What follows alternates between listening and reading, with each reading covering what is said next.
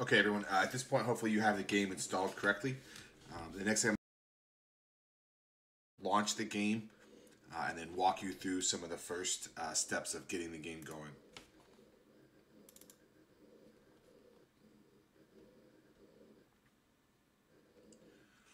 So the very first time you launch the game, it should take you to the thing here for your language settings. Again, if you speak one of those languages, feel free to change it. Otherwise, leave it on American English. And then you're going to use the Enter key to accept it. For your name, this is the name that you're going to use when you're playing online for multiplayer. As long as you are playing the game for my class, you need to use a school-appropriate nickname. When you are playing on your own, that's your business, whatever you want to use for your name there, okay? While we are playing in class, if I see students using names that are inappropriate, all right, I'll boot you from the server. You can change the default color of your motorcycle. So find one that you like, okay? Some of them will change on multiplayer. Here you can change the controls. By default, I'm going to leave mine as the cursor keys, so that I basically use my left and right arrow keys to change directions. For most of you, you should be able to just leave the internet connection alone, and then go ahead and click accept, please. Okay. So it's going to take you into a very simple single-player game.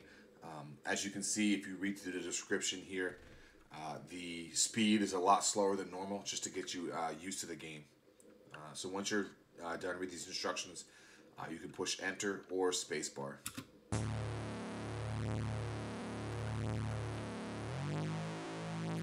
So like I said, this is a lot slower than normal speed. Okay. Some things that you'll notice along the bottom of the screen, starting in the left, it shows your current score, and it shows the top score.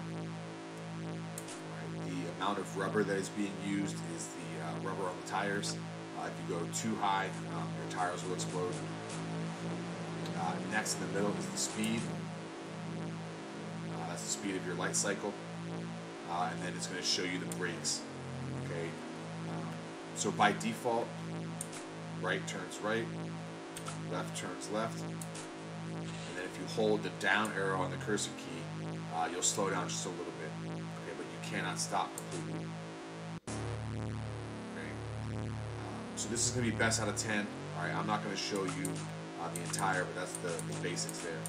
Okay, and then I'm going to go ahead and push escape. We'll go down to leave grid. All right, it's going to show you a quick little message about thanking you for playing and things like that.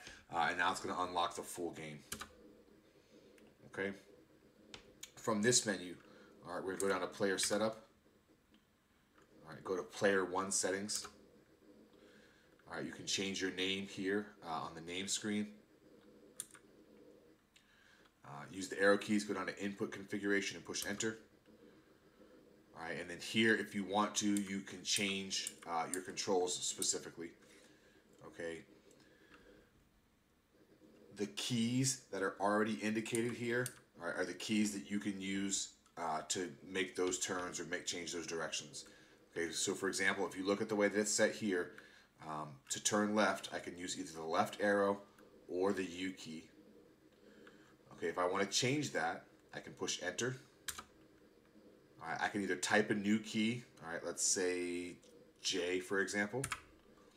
All right, now any of those three keys will change it. All right, or if I push enter and then type the same letter or key again, it will remove that.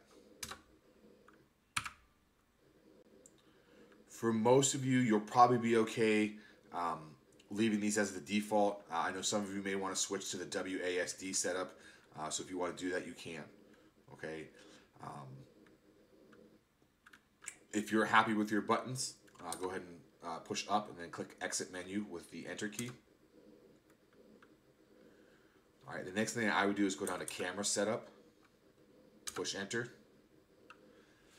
And then for the initial camera, at least the first few times that you play this, all right, push enter. I'm sorry, use the right arrow key and change it to smart.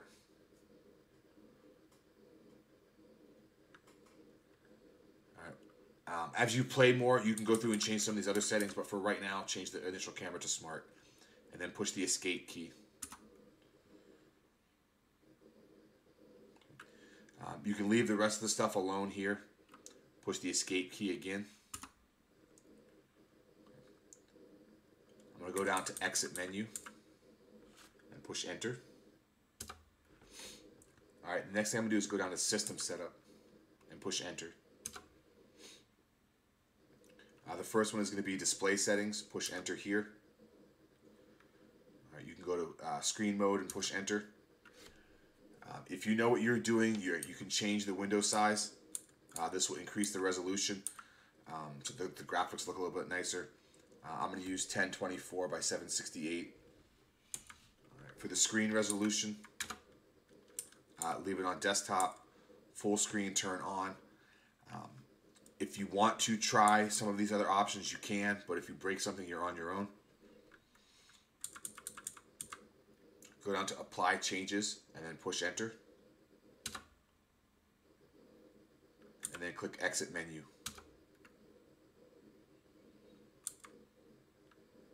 Alright, if you go to the preferences menu, there's some things that you can change there. Sparks, explosions, the sky movement, whether or not you want to display the frames per second. You can turn all of those off and on at your discretion. Okay. Generally, turning the sparks, the explosion, and the sky off will speed up the game a little bit. Once you've configured those, go down to exit menu and push enter. If you go to detail settings, again, you can change some of the stuff if you know what you're doing, but for the most part, I would leave this alone. Same thing for performance tweaks. All right, leave those alone. Go to exit menu again. All right, now if you want to, you can change some of your sound settings. Most of that I would probably just leave alone. You can change the quality and then the volume if you want to, and then push exit. And then we'll leave this one alone also. So go ahead and exit menu again. Okay.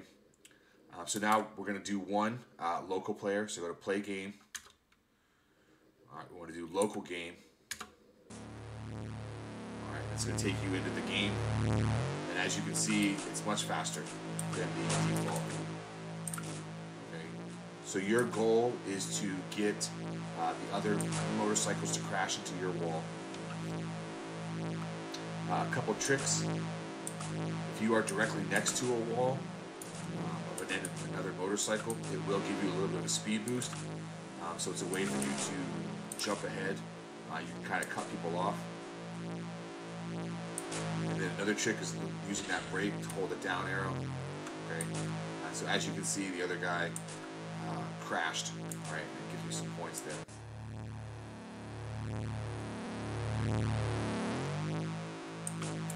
Each match is 10 rounds. Right, so that whoever has the most wins at the end of 10 rounds is going to be declared the winner. So you can see will be declared the winner. Okay, so I'm going to stop my recording for right now. I'm going to finish this. Actually, I'm going to escape and quit. So I would like everyone to play one 10-round match just against the computer first. When you're finished, push the escape key and then go to leave grid, please. And then I'm going to go ahead and exit menu and then exit game. Okay, so that's the single player version.